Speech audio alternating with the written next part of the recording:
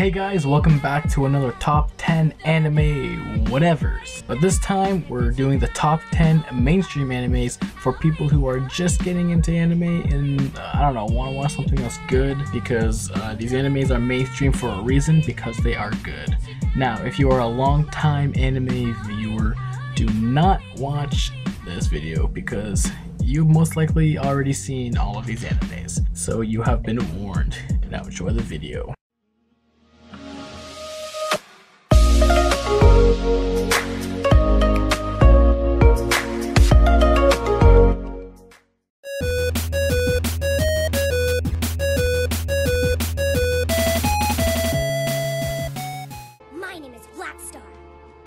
The power of the gods. 10 is Soul Eater. Soul Eater is a great anime and is about 3 kids who attend the Death Weapon Meister Academy, or the DWMA, and their goal is to eat 100 Kishin souls and then become a Death Scythe. I am the star. You lose.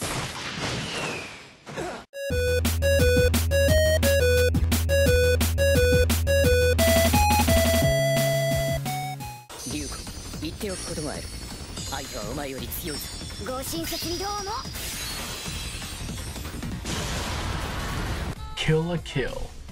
Kill la Kill is an anime where the main character Ryuko has to find her father's killer and ends up finding a uniform that gives her amazing powers, and she has to use those powers to defeat the quote-unquote enemies in her way. However, there are a couple of plot twists in the story that are really big and are obvious spoilers.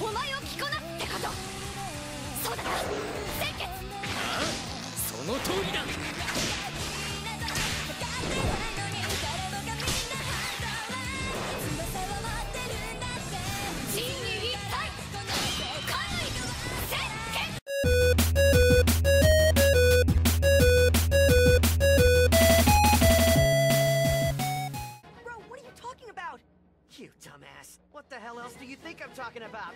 We're gonna combine! We're gonna combine? They're gonna combine. They're gonna combine? They're gonna combine.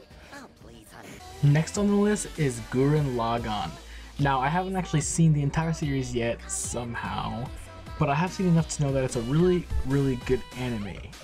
Gurren Lagann is about the world pretty much already being ended, and the people are living underground to stay safe from whatever is above ground. Our heroes of the story end up digging up a robot-like mechanism that just so happens to be really powerful.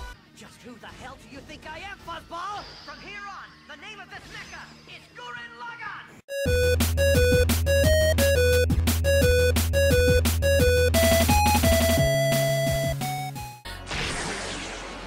Ursa's an important part of our fairy tale family. I won't let you touch her. Fairy Tail, the king of cliché and being saved by friendship. Fairy Tail is a good anime where the universe they're in has wizards and magic and guilds and other cool fictional stuff. The main character, Lucy, who just so happens to have less screen time than most of the other Fairy Tail members, if that makes any sense, she wanted to join Fairy Tail, and then she met Natsu, a guy who is searching for his father, who also just so happens to be a dragon. And then the Fairy Tail Guild goes on some intense and really weird adventures. So this is the power that was hidden within him.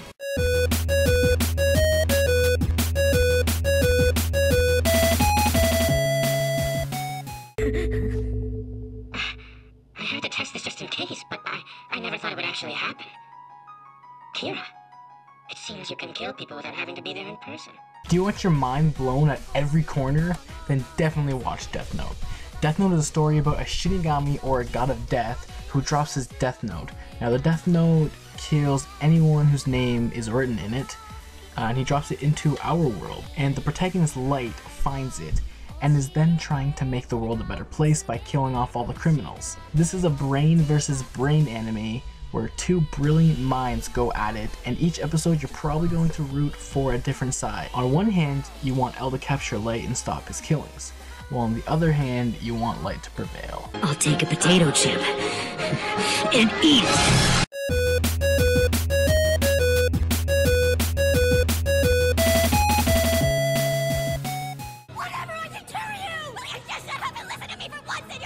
Number 5 is Attack on Titan, and this is pretty much the Japanese Walking Dead.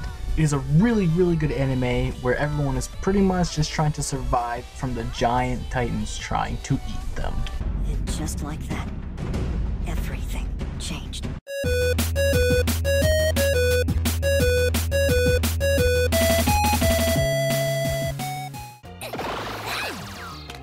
Yep, just as I thought. I can see way better from here. Next up is the number 1 anime in Japan, One Piece.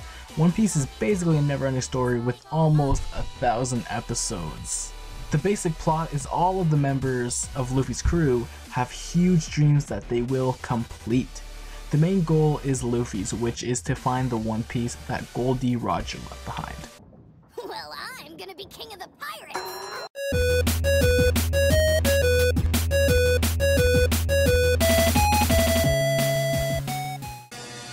But he's far better off staying in the body he's got now. What the hell do you know? Not everyone's like you. If you ask anyone what their favorite anime is, they'll probably say Fullmetal Alchemist or Fullmetal Alchemist Brotherhood. Fullmetal Alchemist is about a guy named Edward Elric who tried to bring his mother back to life with alchemy, and it then failed, resulting in the loss of his brother's body and his own arm and leg. The rest is basically the consequence of their actions. I don't care about the Philosopher's Stone. All I care about is returning my little brother to the body he was born with.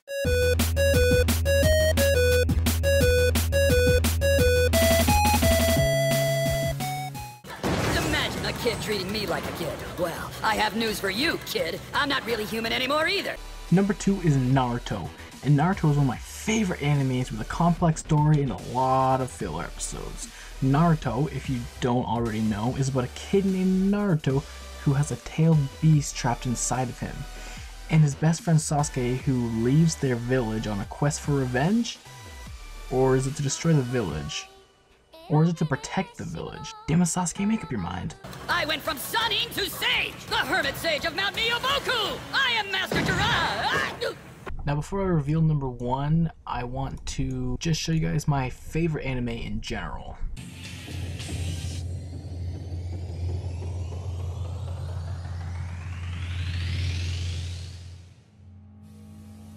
That's it, there's the line to take. There's not much to say about Initial D other than it's a kid named Takumi Fujiwara who doesn't know how good at driving he really is. This is without a doubt my favorite anime, and honestly, I couldn't tell you why. You just have to watch it to understand. Open your eyes, you're about to drive straight over a lidless gutter. He just dashed in from the outside and now he's planning on taking the inside on the next corner? No way, pal. I'm not giving you the inside that easily. All I have to do is get half of a car length ahead and I'll have control of the inside. You're not getting the space for it! I gotta uphold the pride of my home turf. You're not gonna pass!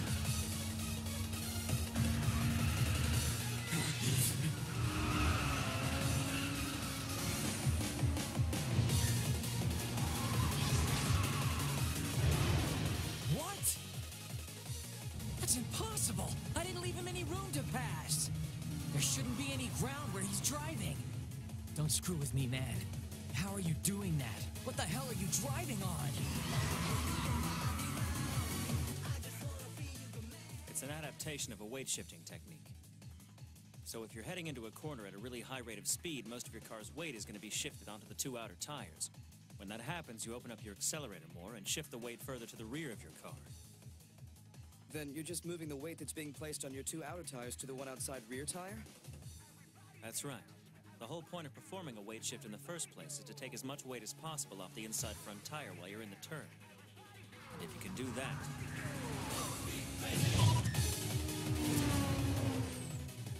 then you've found a shortcut, right over that gutter, and at maximum speed.